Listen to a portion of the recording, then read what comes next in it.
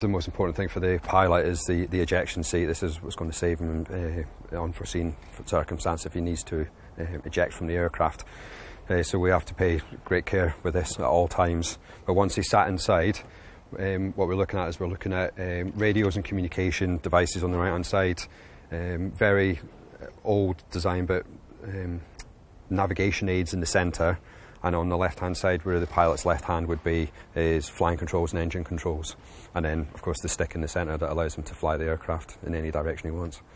This is the smoke generation pod that the RAF aerobatic team use.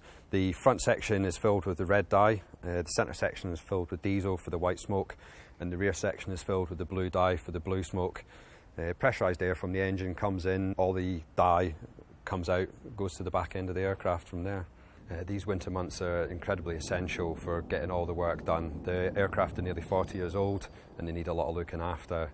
Then we get about 8 months to do any essential maintenance.